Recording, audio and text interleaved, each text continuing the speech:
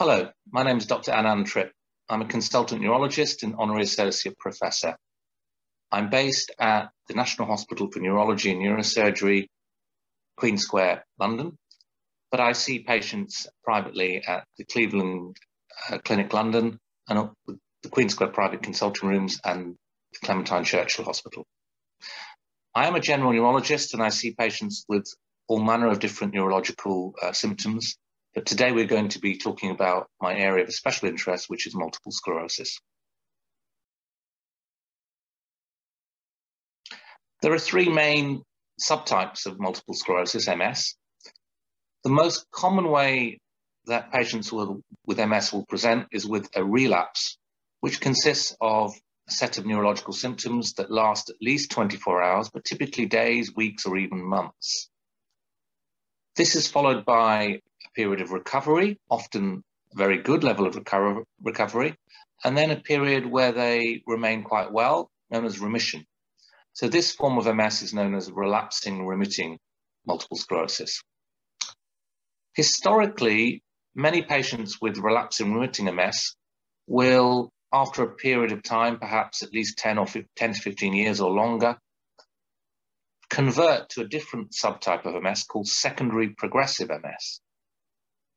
In secondary progressive MS, the relapses are far less frequent and often usually stop completely, but there is a gradual deterioration in neurological function. For example, with walking or balance or spasticity or other chronic symptoms.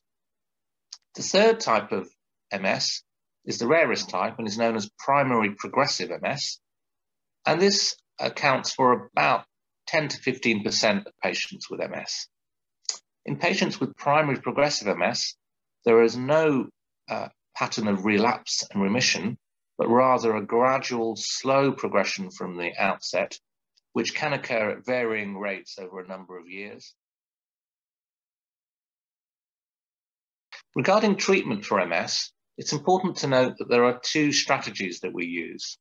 The first strategy is known as symptomatic treatment, and this involves treating the symptoms that trouble the patient. For example, treating bladder symptoms, treating fatigue, treating spasms or stiffness. And this is a very important aspect of treatment with MS because it improves the quality of life. The second strategy for treating MS is known as disease-modifying treatment, or DMT.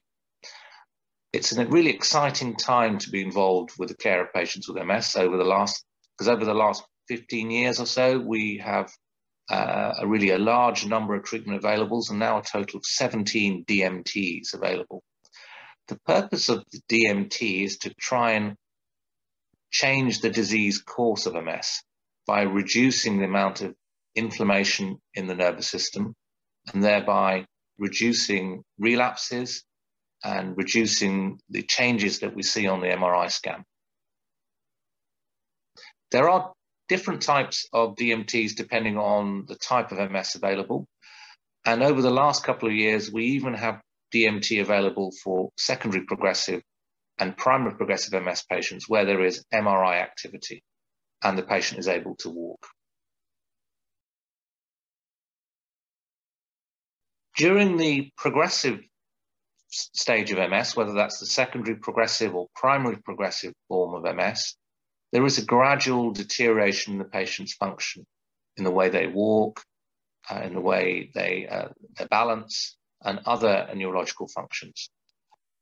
We believe that there is a change in the underlying disease process that causes this progression, and particularly after the disease has established itself, there is a switch from inflammation in the nervous system to more of a degenerative phase where there is a change in the nerve cells and the nerve fibers, and that accounts for the disability that these patients experience.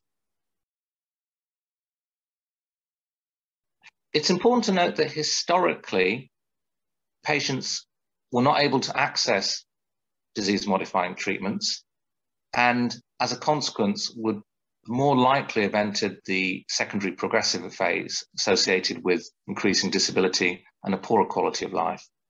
However, things have changed dramatically over the last 10 to 20 years, and we now have very effective disease-modifying treatments, which when started early in the course of the disease, we hope will reduce the likelihood of converting to secondary progressive MS. And certainly, looking at my own patients who have started disease-modifying treatment early, they have been able to avoid developing any disability and live full normal lives, normal life in full employment. They're able to start a family, and I think we need to be very optimistic.